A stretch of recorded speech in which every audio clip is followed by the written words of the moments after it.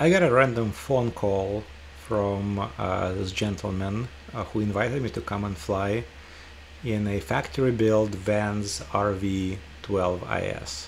So I dropped everything, headed to Renton, and here's the plane already pre-flighted and taxiing. Ever since I visited the Vans shop in Aurora, Oregon, I really wanted to fly one of these contraptions.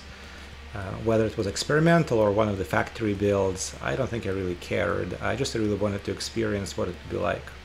So here are my very fresh impressions after flying it yesterday. The plane definitely feels much more of a home build, sort of a contraption, if you will, compared to the Diamond I usually fly. And I know they can't really be compared. They're very different. Still, the Vans is also a factory-built airplane, so I think it's maybe at least somewhat fair to compare the two. Both are stick, engines are quite different. I'm used to flying behind a Lycoming IO360. The Vans has a Rotax 912is with full FADEC, so that was new and quite cool. So there's only one lever, you don't have to worry about leaning, and here we are smiling and wearing aviator sunglasses. So that was also awesome. The day was great, a little bumpy, and you definitely feel the bumps in this airplane. Wings are short, the whole thing is just much more compact.